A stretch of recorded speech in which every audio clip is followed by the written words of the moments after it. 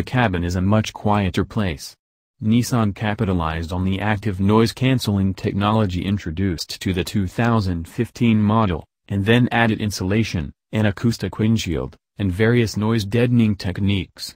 Aiding the racket reduction effort is an exhaust valve that works with active noise cancellation to eliminate booming engine sounds. Hate to wake the neighbors? A discreetly positioned button below the dash enables engine startups that are 10 decibels quieter. And speaking of controls, the center stack has been cleaned up with a reduction in buttons from 27 to 11. The instrument panel drops for greater outward visibility, and the formerly fixed paddle shifters are now mounted to the steering wheel, thanks to feedback from current GTR owners.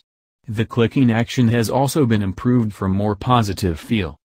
Ride and handling were enhanced thanks to a stiffer windshield frame and lighter race wheels, which work with the revised shocks to enhance compliance.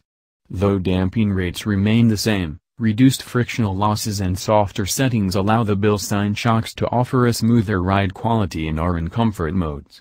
Nissan says the chassis mods not only soften ride, but increase grip as well, yielding 4% faster slalom times.